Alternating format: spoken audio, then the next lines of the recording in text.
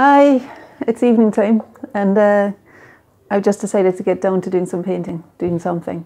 It was kind of inspired by a piece I read in The Artist's Way.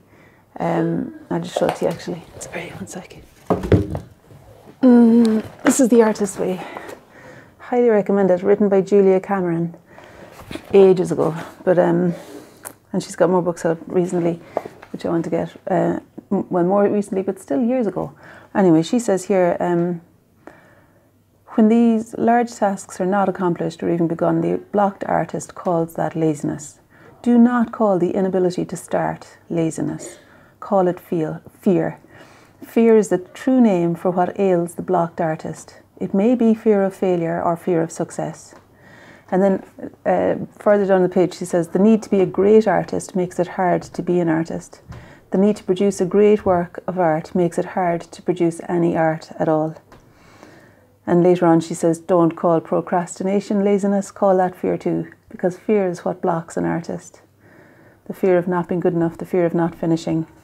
Anyway, so that kind of, I was sitting on the swinging seat reading that, drinking a cup of coffee, and I thought, I want to do some art. I just want to do something creative.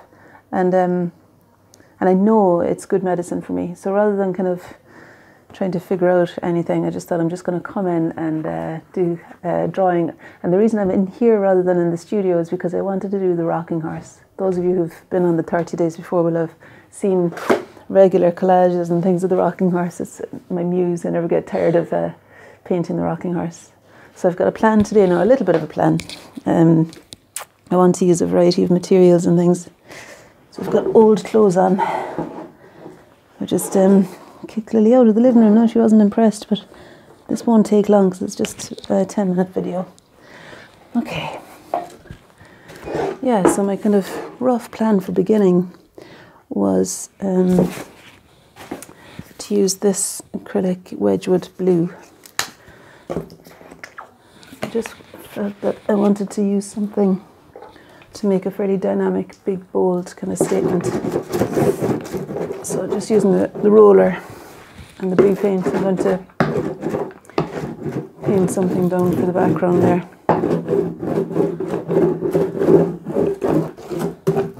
Let's just see. Okay, that's about as far as the plan goes. So now I want to find, I think, the shape of the rocking horse. I'm going to see if I can sculpt it out of this.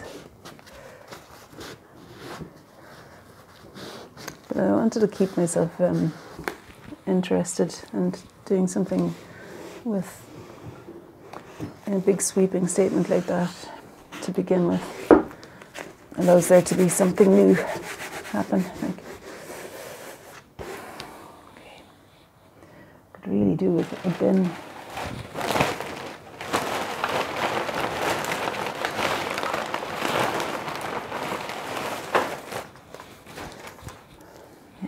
Designated this a bin.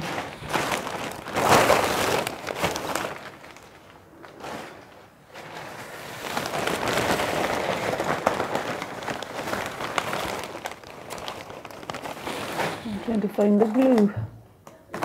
Here we are. Because I thought that this bit of paper might work for the seat of the rocking horse.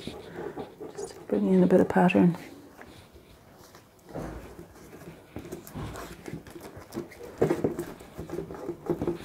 Okay, and now maybe some Indian ink. Or what about this sepia coloured ink? This is quite a nice colour, I'll show you. So this is De La Roni sepia coloured ink, and it's quite a nice colour. Might be good for the rocking horse, I reckon. I don't know how long it takes to dry, but there'll be ways around it. If it's not dry, I can do things. Just see how it goes.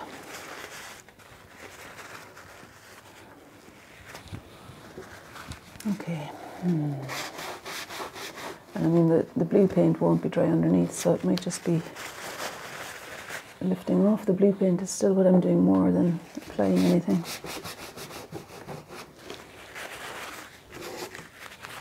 That was quite a statement, wasn't it, that blue? This is, these are, what are they called? Ink tints. They're drawing, these are water soluble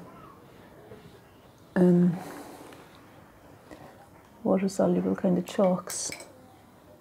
So when I paint on over it, it dissolves.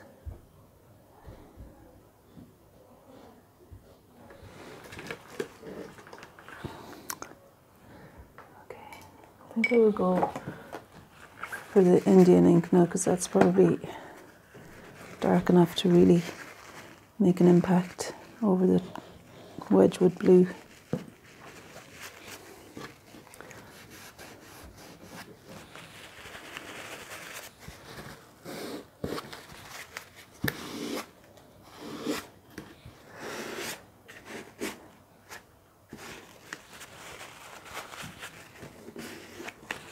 Yeah, I like this piece at the bottom as well. How the legs kind of swing forward and down, so there's something with that curve there with the Indian ink as well. So it's coming down like that, and we'll have the red bit coming out here. Maybe something in collage again would describe that. I just want to capture the feel of the limbs of the rocking horse. Just the direction of them, really.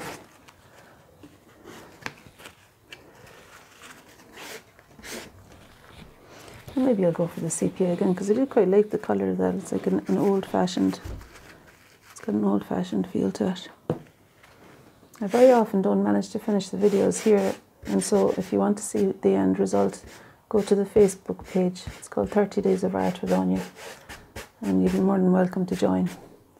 But you need to ask to join, and then I can add you. Oh, I'm going to find some collage, I think. Yeah. And you know, I can't see anything really bright red enough, so I'm going to go for the... What about that, though? That's quite good, isn't it?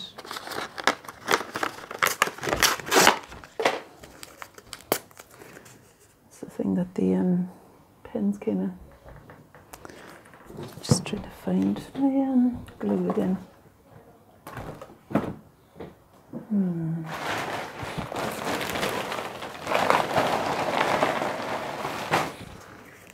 Okay, so yeah, I think that'll work. So I'm going to put it along here somewhere to represent that bit of the red.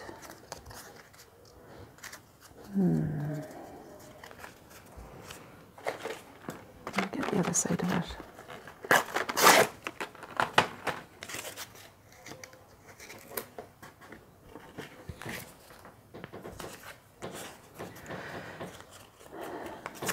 A little bit more here.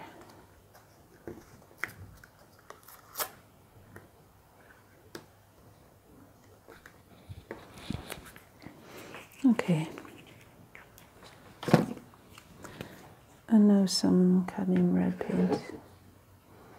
Maybe got some here as well, just straight from the tube. Oh, I wonder what's the next biggest thing I can do. I'm kind of still waiting on this paint. Although, do you know what? It's pretty dry there, actually. Yeah. So let's see if this is going to have more of an impact now. I want to be able to kind of find things a little bit more decisively.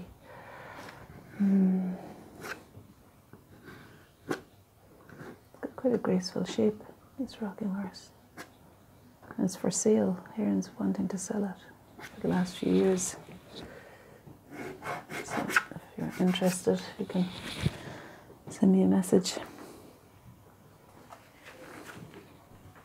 I don't want to sell it, I like it. Just because it inspires me.